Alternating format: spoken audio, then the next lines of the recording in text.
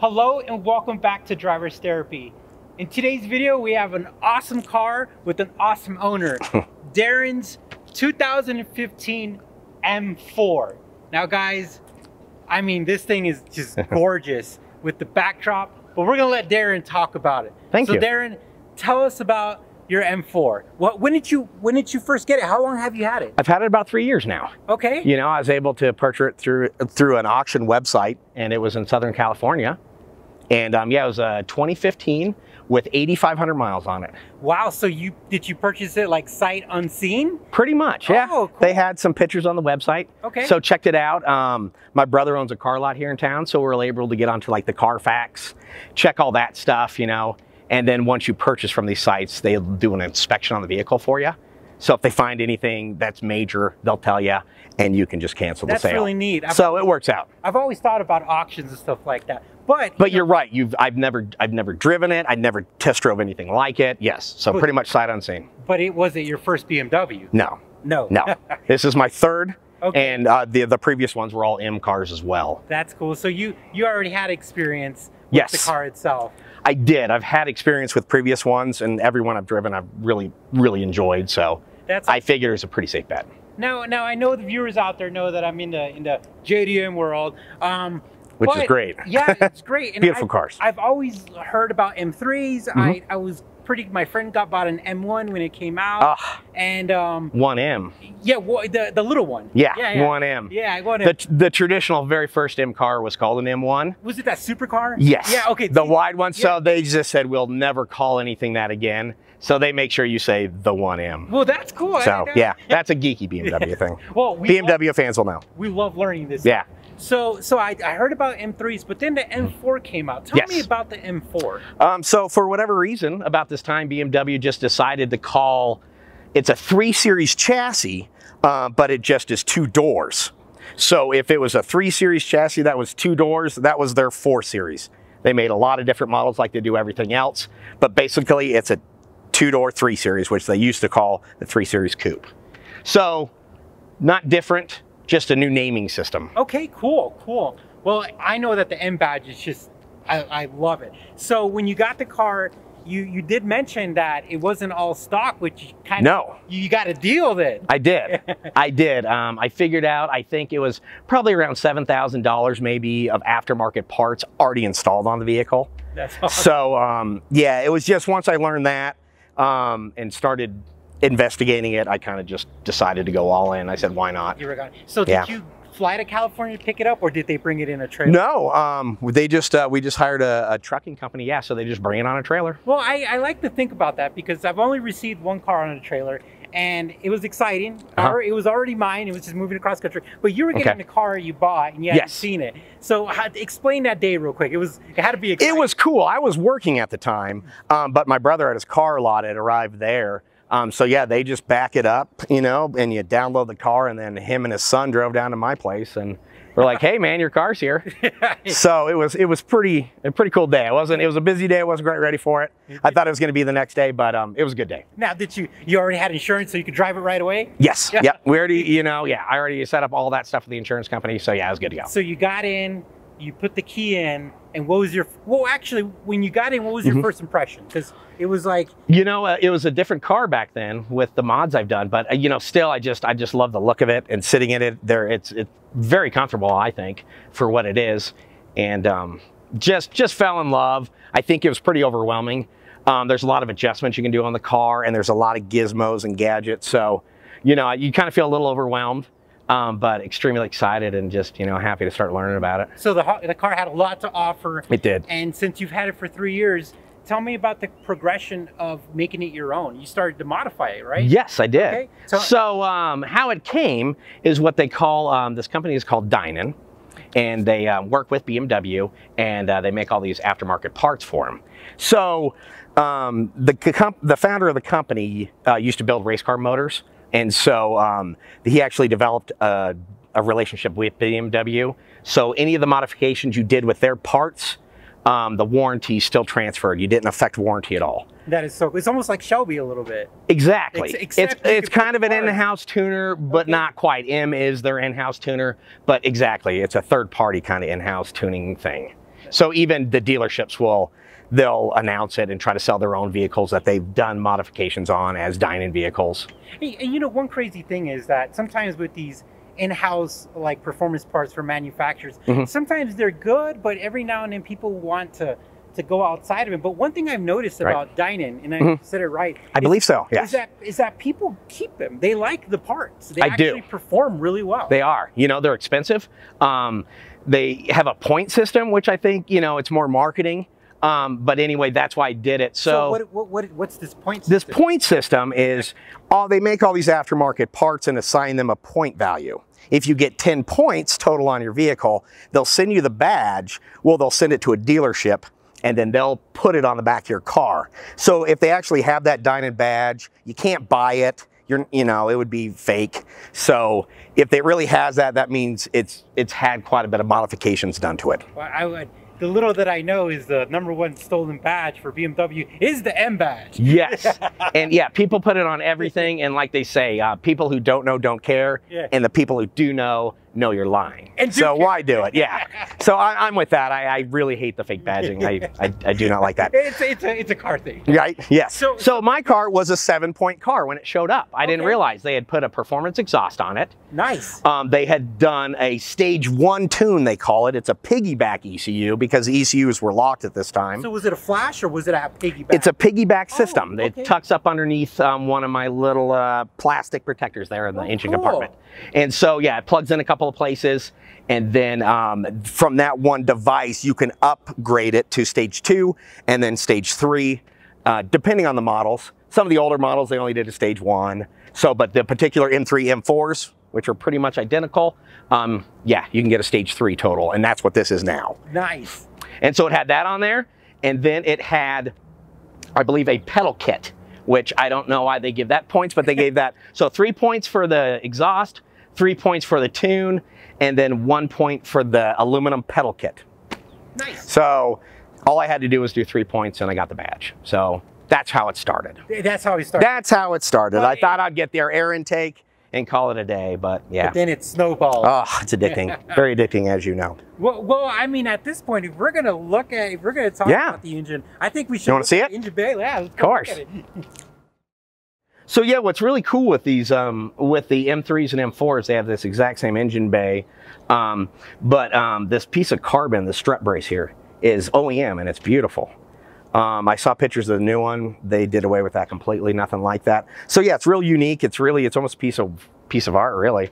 And so, you know, just going everything else with carbon. I told you on the point system, the air intake was another 3 points. So that's what got me to my 10 points. And as you can see, it's carbon fiber from Dinan. And they have their badging on there, of course. What is the engine configuration, first off? I know. So this is a straight 6, just like your beloved Nice. 2JZ. Yes, I love them. They're really underrated engines and they're cool. So straight 6, is it a cast iron block in the bottom, do you know? Or no, I think it's aluminum. Okay, okay. So BMW takes a normal production motor and then beefs it up. Okay. So this was based off a motor called the N55, which was also twin turboed straight 6. This one is just under, it's 2979 cc's, so it's a 3-liter. So are the sequential or are they? They're not. Okay. So this setup is, it's basically using 1 turbo per 3 cylinders. So it's a straight 6 3-liter. So basically just picture your normal 2-liter 4-cylinder and then they just slap on 2 more cylinders, about that exact same displacement and everything. So, but then they just, yeah, they really work it out. They make it so it revs really high. So when does boost kick in around? Boost on this car kicks in pretty good, about 3,000 RPM. You really start feeling it. And then it's just straight. You don't get any more pull than that, only when you're shifting. And how much PSI? You know, I'm not too sure, especially with the tune. Okay. So if anybody knows that, I'd love to know what Dinan stage 3 tune is for the setup. So I think it's 15 to 18 PSI. Don't quote me on that. But yeah, they're only small turbos. They're like, I believe, 32mm turbos made by Mitsubishi. And yeah, I think, and they have a system that keeps those spinning at 130,000 RPMs all the time. That's just crazy. And their red line's like 190,000 RPMs. So after intake, I think the next thing I did is I wanted to go stage 3 Dinan. Okay. So stage 3 Dinan, it requires that you have a heat exchanger.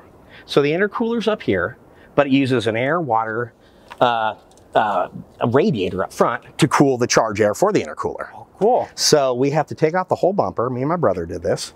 Take out the whole bumper, and we installed this larger, I think it's about 60% larger radiator for the charge air. And it's air to water, or what? It is. So it has coolant running through it, and the air from coming through the grill cools it off. So so it's liquid cool. That's awesome. That definitely helps out with the It really does. heat dissipation with the higher. Yeah, it's amazing with just lowering, if you can lower intake temperatures and stuff. It's amazing how much more power you can get, and yeah, you don't have to mess with a lot. So what happened after that? So after that, yeah, so I was able to do that, and then I saw this company. This is CSF, but this is about a 60% larger intercooler. So I figured I had to have that. So I got that coming, and I threw that bad boy on there. And then the charge pipes for the turbos were these plastic, constricting, and I guess they break all the time, all the forms So that so I replaced those with aluminum ones. I have to ask, so this is an intercooler. I'm not used to, usually when I see an intercooler, it's got like fin, looks like a radiator. So that is basically that part of it. So this is just an extremely large system compared to like what you'd see on the top of like an STI motor my wife used to drive. Yes. So it's kind of a two-part system. It is, and they even there's more radiators in the bottom grills down there. It has the transmission oil. There's a radiator underneath that for there. So there's so many radiators in this car, it's ridiculous. It's gonna stay cool. Yeah, exactly. So once again, with all my mods, I let it breathe better, let it get to the turbos better. One thing that really helped is I took off the catalytic converters. There's two of them off the turbos, and I just straight piped it. So they're just 3-inch straight pipes. You straight piped it. Just that part. So there is still, the car is not completely straight piped. I have two secondary catalytic converters, and then it has a small muffler, and then I can put it through the Dinan muffler with closed valves. With open valves, it'll bypass that rear muffler. So you still got a resonator little thing, and these two little catchers still going through. That's pretty cool. So it does smell a little bit. Oh, mine. That's not the coolest thing for sure. Oh, mine. So I'm glad it's not straight piped. Mine's straight Do you straight pipe the Supra? All the cats are gone, and it smells. It smells pretty good, huh? When you get that wind blowing in on a nice, when you got the windows down, I don't like it. But when you're driving, you don't smell it. Yeah, you don't smell it. So yeah, you're absolutely right. All right, so Daryn, we're moving on with this beautiful beast. Yes, sir. We've got to talk about the tire and wheel combination. I really like it. Thank you. Yes, that is not stock. It's definitely an upgrade. So what I did is I went to a company. It's called Apex Racing Wheels. And so they had a bunch of forums on there basically. And so they have people that drive the tires. And so they kind of describe what kind of setup are you looking for? This is what you should run. So it's a 19-inch diameter. So what I did is stock, it's 255s and 275s on the back. So I put 275s now on front, and then I went to 305s in the back. Nice. So put a bunch more rubber on it, trying to calm the torque. 305 is a pretty meaty tire. It's wide, it's cool, I like it. It looks really good from the back. All right, Daryn, this interior is awesome, but the steering wheel is mind-blowing. Ready for this? Do it. Now, is that from the factory? No. No, okay. This is a BMW part, but it's a line they call their M Performance line. So yes, you have to, this is an aftermarket add-on for any of these M's. It's absolutely beautiful. Thank you. So it's Alcantara. It is. It's Alcantara. Okay. Yeah, it came with this nice, once again, came with this carbon fiber piece here in the front. This is actually your airbag, so this stays original. So that's why we still got leather here. And then, yeah, I switched out some of the M buttons for your setting up your M modes. And you turned them the red? I turned them red. I did that with the start button as well. I love that touch. Just to add a little funness. Yeah. The normal shifters are pretty small, and they're bigger than the original, but they weren't my favorite. So I actually swapped them out with these carbon fiber ones for the DCT transmission. With that dual clutch, guys. Yep. One of the most amazing, the amazing transmission. Yeah, you can drive it like an automatic. It'll do everything you want, or you can just slap a button, or how I set mine up. When I'm driving around, I always like to use my paddle shifter. So it'll downshift on its own when you're coming up to when you're going slow, because these transmissions are very jerky at low speed. But yeah, it's really amazing. So yeah, you can kind of take control or let the car do it. That's really awesome. neat. So this helps you shift up here, right? It does, yeah. So there's programs and stuff. Once we installed this, it took, about 2 hours or so. You got to disassemble some parts and run some wires. But yeah, me and my brother installed this, and then yeah, you set it up. You can set your red line. We got to give a shout out to your brother. He's yeah, my brother is Ryan McCollum. He owns Cartoons on First and North, and so it's a used car lot. And yeah, if you're looking for fun stuff, he's really good at getting it. So tell us, is this in the carbon fiber package? You know, a lot of this is an add-on piece right here that I added. But most of the upper part is all carbon fiber from the factory. So yeah, like this was that when I added the steering wheel. So I added this. I added some carbon fiber around my shifter and on my shifter level. They make a BMW Alcantara and carbon fiber e-brake handle. And I got the armrest here that has carbon fiber on it. It is Alcantara leather as well. That's awesome. Well, let's give the viewers that sexy shot that everybody likes, the pan of the interior.